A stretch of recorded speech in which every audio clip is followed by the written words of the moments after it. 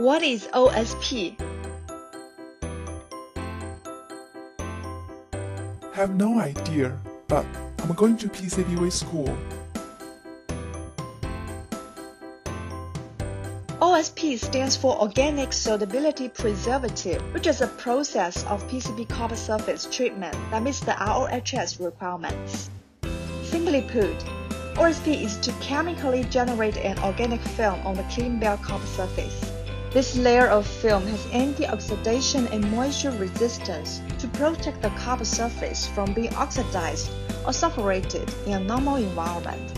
One thing needs to be noted is that the OSP layer is extremely sensitive to handling and can easily retain scratches, which can degrade its solderability. It uses water-based organic compound that selectively binds to copper and protects the copper until soldering, so it's very environment-friendly and also cost-effective. In short, OSP can be used as an effective alternative to HASL lead-free. When you need a PCB surface finish that can provide sufficient flatness and simple manufacturing process, OSP can be a good choice for you. I'm a PCB layer. I have a question.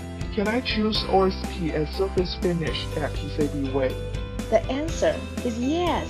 PCBWay currently offers HASL with lead, HASL lead-free, immersion gold, OSP, hard gold, immersion silver, BNEPIG, plain copper, as well as immersion T.